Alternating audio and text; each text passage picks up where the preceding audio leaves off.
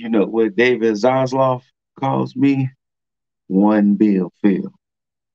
It's because I'm the one true genuine article in a business full of counterfeit bucks. More after the intro. T.A.G. That's tag shit. Free fall as I die through the kaleidoscope in my mind. No rope up to climb. Gotta remind myself that I'm fine. Mama, I don't really want. I know it's been a little bit, work schedule's been wild, but it's your boy ScooterRay, aka STR.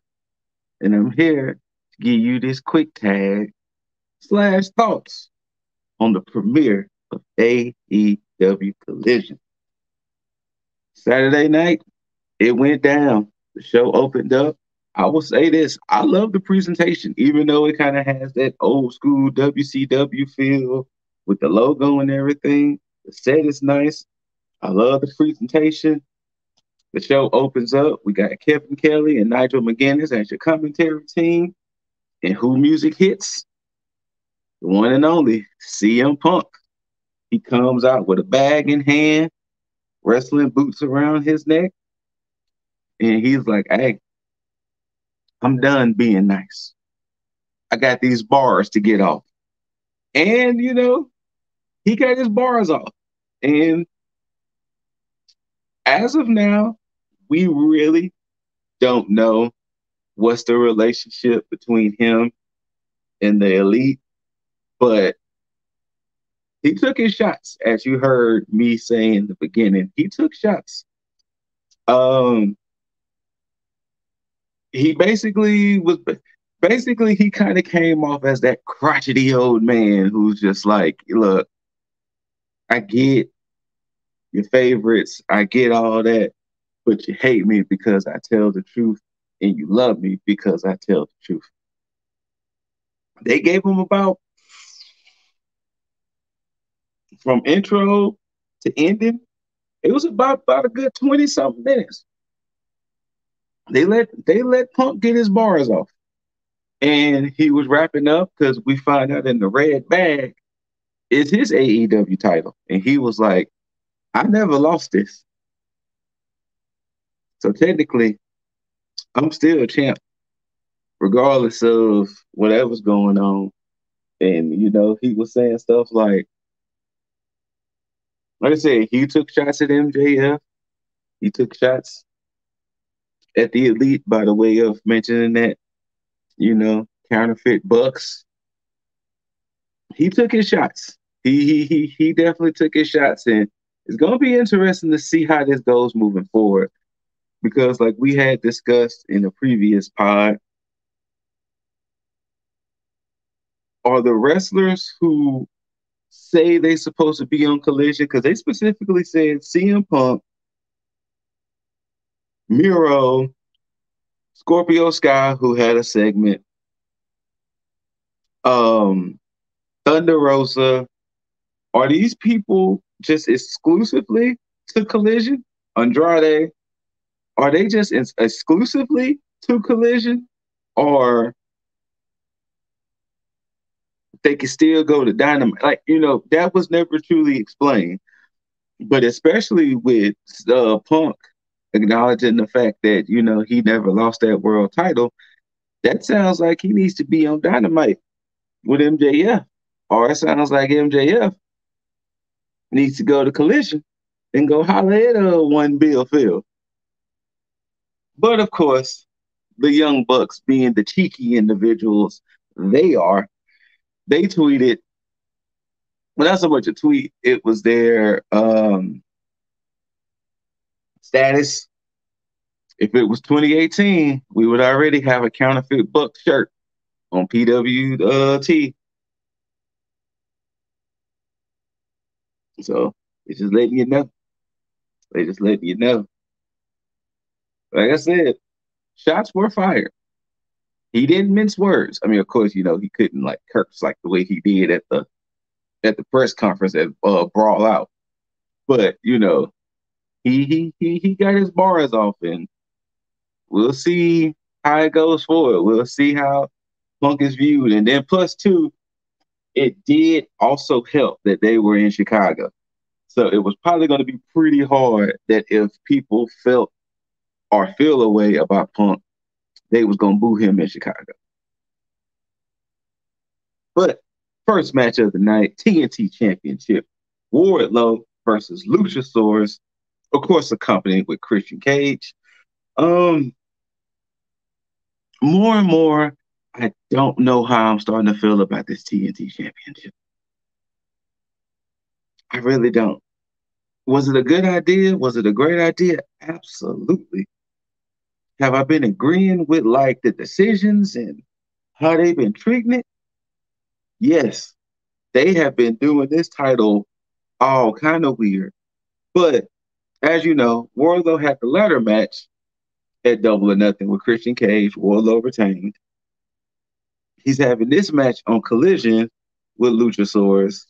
And due to some chicanery and some cheap tactics, by the way of Christian Cage grabbing a DSLR out of the cameraman's hands and busting Wardlow in the head with it twice, Luchasaurus gets the dub. Luchasaurus is the TNT champion. Christian Cage is celebrating with the title as if he won it. They even did the old school Luchasaurus putting Christian on his neck and Christian holding up the belt. I don't even think Luchasaurus even touched the title. Yeah. Okay, match. I'm just with what they're doing with the TNT Championship. We'll see. Maybe they got some grand plans. I don't know, but next match, House of Black's Buddy Murphy versus the returning Andrade El Idolo. Now Andrade's been going because he had a torn bicep. I think it was a torn bicep, so he's been on the shelf. Then he had those weird rumors and things of his contract status and everything like that. And I also think he had that scuffle with Sammy. I think he had a little dust up with Sammy Guevara too backstage. So yeah, so it's been a while since we saw Andrade, and he's without the LFI. So we don't know if he's still affiliated with them at the moment because he came out there solo. Coach Murphy came out there with Julia, but great match, especially. It was a great palate cleanser from the TNT Championship because that was just a hoss fight, beefy boy brawl, as I like to call them. Great palate cleanser because they let them boys go. They let them boys duke it out. Like, this was pay-per-view quality match. Reminiscent of the WWE days. Yeah, I said it. Shut up. But great match. Andrade gets the dub, which, I mean, returning match. He gets the dub. He tries to show some sportsmanship to Buddy Murph. Buddy was like, Jamie Foxx, Denzel Washington, get your hands off me.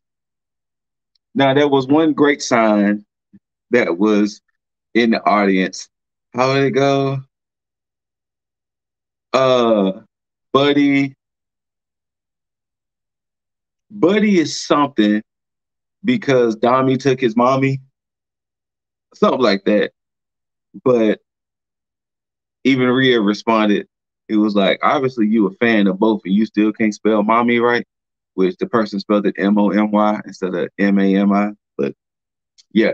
Like I said, great match. Andrade tried to show sportsmanship. Buddy Murph, get hands off me. The lights get dim. Well, not dim, but the lights go out. You know what I'm saying? You know what tends to happen when the lights go out. The House of Black arrives. Malachi in the corner, looking out ominous. And of course, you got Big Brody King right there. Big Brody King eventually hits Andrade with that big clothesline. And they stomp him out a bit. You know what I'm saying? They kind of rough up Andrade a little bit, and then lights go out. We out. Scorpio Sky had a segment, and he's basically saying he's waiting for his moment. He's waiting for the right time and the right moment for him to show back up. So expect to see Scorpio Sky in a few weeks. Uh, there was two different segments throughout the show. Powerhouse Hobbs and QT, which Hobbs announced that he's going to be in the Owen tournament. Absolute Ricky Starks announced that he's going to be in the Owen Hart tournament as well. Those two were sprinkled in, so we know at least two competitors on the men's side that's going to be in the Owen. I wonder, is Adam Cole going to be in the Owen to kind of sort of defend? Like, is Adam Cole and Dr. Baker going to be in the tournament to kind of defend it to where, you know, kind of like how MJF defends that Dynamite ring? I wonder, are they going to require Cole and Britt to kind of defend it, or are they going to just kind of let it be of whoever wins, wins? Next match, Tony Nese with Smart Mark Sterling versus the returning Miro, the Redeemer. Man, it is good to see that man on TV. And mans look good. Miro's always been a pleasure. Back when he was Rusev, Miro, like his introduction first in the AEW was a little rocky, but Miro, and you know, he proved that he that dude. But as once again, he wasn't gonna lose to Tony Nese. But he proved he that dude. And I'm kind of intrigued to see what's gonna happen with Miro going forward. I'm kind of intrigued to see, because I don't know, might be a good plan to put that TNT championship back on Miro, or as an international champion. I'm just saying. Next up, we got the Outcast, Ruby Soho, Tony Storm, AEW Women's Champion, versus NJP Strong Women's Champion, Willow and Sky Blue. Of course, you know, Sky Blue, hometown, Mama Blue in the audience. And this was Sky trying to get her lick back from Tony from their title match. And they do that. They get their lick back. Willow and Sky win. They get the dub, you know what I'm saying? Hometown celebration, you know what I'm saying? Get that hometown hero love for Sky Blue. It wasn't a bad match. What did I say about it? You could tell it was really more for Sky Blue to get that pop from the hometown, because, you know, Ruby took the pin, because, you know, Tony being champ and all, it makes sense for Ruby to take the fall in this. And like I said, you get the moment of Willow and Sky, mainly Sky, get to celebrate, especially because, you know, before the match even started, they kind of revisited what happened Wednesday when, you know, they was beating up Sky in front of Mama Blue. And even this time around, Mama Blue got a chance to slap both Ruby and Tony, because it was before the bell rung. But yeah, Willow and Sky gets the dub. We get the Acclaim with Daddy Ass coming out. They get a chance to kind of, you know, talk their talk, spit, well, you know, Caster spitting his bars going out. And they basically were saying, you know, we still won't go. We still in this trios thing. We still want that gold. This is gonna be the first collision scissor in Chicago, whatever it is, all they're saying. But it was basically kind of stretch out some time, you know, get the Acclaim to come out and kind of, you know, get the crowd all hyped. Bunch of scissors and things of that nature. I'm not gonna do it because I don't know if I'm gonna get this video banned, but you know how the rest goes. Main event time. We get Samoa Joe with Bullet Club Golds, Jay White, Juice Robinson versus CM Punk, FTR. If y'all are familiar with how I do these quick tags and what I say about matches, you knew going in, this was CM Punk's return. As good as this match was, and as exciting it was to see, we knew what the outcome was going to be. we knew CMFTR was going to get the dub. Did they make it believable? Did they make it look like BCG and Joe could win? Yes. But did we really know that in the end? It was Punk's return. But it was a solid match. Solid match. Juice took the pinfall. Yeah, Juice got hit with the GTS. He took the pinfall. So, and it was also interesting too because I wonder why they got Samoa Joe as well. But that's just me. But that's it. It wasn't a bad match, but you just knew CMFTR was going to win this. But all in all, a solid premiere.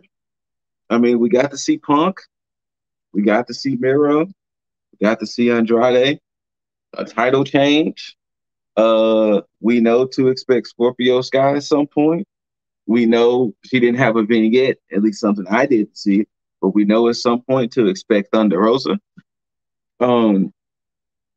So going forward, it's going to be interesting with Collision because at some points it's going to compete with WWE's PLEs.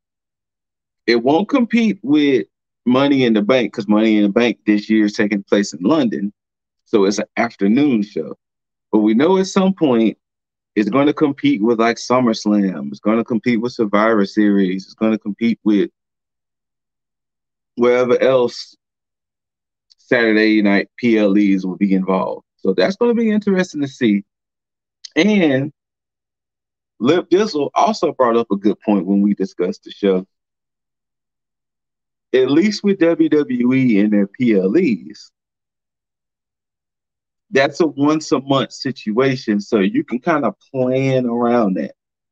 AEW Collision being a Saturday night show is going to be interesting to see how does a Saturday night show truly hold up, because Saturdays is a lot of day for a lot of people to go out and have some fun, especially in the night. Like if you went to going out to clubs and bars and things of that nature, it's going to be interesting to see how well those numbers hold up, because we see how Rampage numbers kind of dip, especially with that coming on after SmackDown.